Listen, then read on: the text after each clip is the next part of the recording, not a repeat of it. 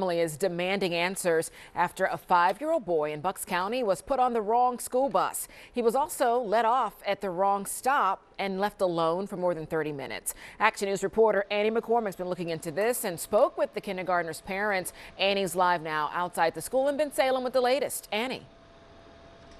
Yeah, well, Shari, the little boy's grandmother actually ran to the school once he didn't get off the school bus that day. His mother is now calling for changes and also says that he is too scared to come to school. She also wants to get in contact with the Good Samaritan who found him.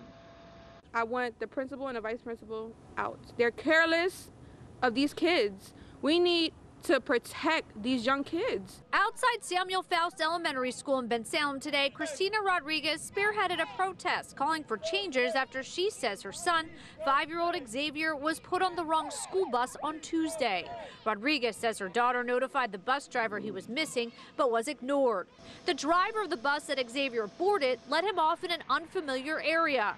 40 minutes later, a Good Samaritan saw him in the 2700 block of Knights Road and asked him if he was lost. A stranger was in contact with my son and took him to a gas station and bought him candy and a slushie. While at the gas station, the Samaritan called police, who notified the school. A bus was sent and Xavier was reunited with his family. For my son to get picked up from a stranger, walk to the store from a stranger, no. This right here has to stop. Bensalem police would not comment, but Rodriguez showed us a letter with information from the police report. Rodriguez posted her story on social media, and now other parents have reached out with issues they say they've had regarding their children's safety. Jonathan Bonilla says a substitute teacher did not walk his 5-year-old to the front office for early dismissal. She will push through 2 heavy metal doors alone by herself, this 5-year-old little girl, and walked on to the school property on the grass where the trees are until the crossing guard noticed that there was a child alone on school property.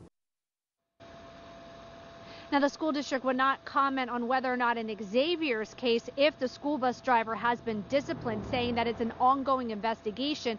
They did, though, say in part one of our youngest students boarded the wrong bus and consequently got off the bus in an unfamiliar area. For now, reporting live in Bensalem, Annie McCormick, Channel 6 Action News. Rick. All right, Annie, thank you.